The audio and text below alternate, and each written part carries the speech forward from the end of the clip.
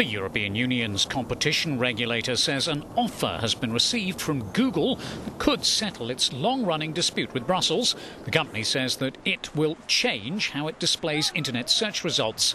It had been taken to task over alleged blocking of competitors in those results. Competition Commissioner Joaquin Almunia called this a key moment.